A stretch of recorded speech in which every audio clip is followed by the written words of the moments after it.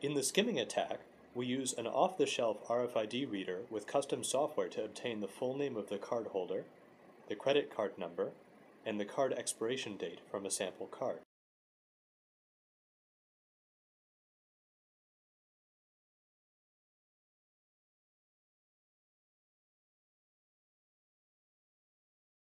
In the replay attack, we broadcast a pre-recorded radio transmission previously captured from a credit card.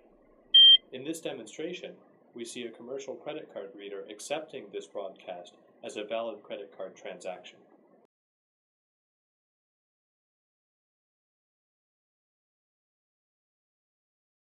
In an eavesdropping attack, radio signals are broadcast between a commercial credit card reader and an RFID-enabled credit card and are picked up by an eavesdropping antenna placed nearby. To provide intuition into the nature of these radio signals, in this demonstration we display them on an oscilloscope. In this example, we see one command that's sent by the credit card reader and one response from the credit card. Zooming in on the response from the credit card,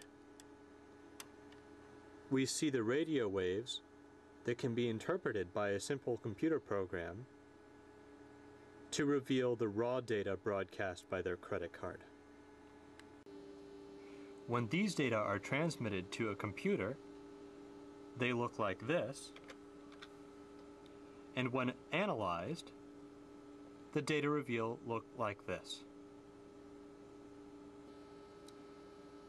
This is the data revealed by one single command in a transaction. When we look at the data from a complete transaction, among these data we find the complete credit card number, the cardholder name, and the card expiration date.